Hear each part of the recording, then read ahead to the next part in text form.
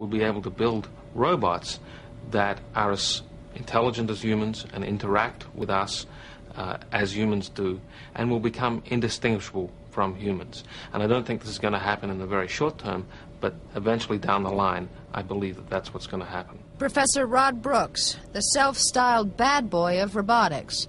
He wants to build the ultimate humanoid robot. I just want to build the coolest robot around, and what could be better than a robot that is like a human, a humanoid? That's been the dream of science fiction writers for a long time.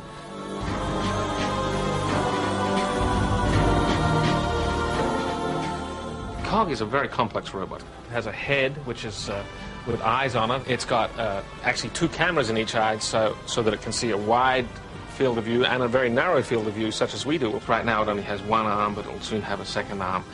It's an arm that we can interact with, unlike a conventional robot arm. It's rather springy and compliant. It's got lots of sensors, and it needs those to be able to interact with people and do the sorts of things that humans can do in the world. And we're trying to have the system learn all those things as humans learn them, so that it has the sorts of performance that a human has. And guess where he got his idea from? When I was a teenager, the movie 2001 came out. In the movie, HAL was turned on on January 12th, 1992.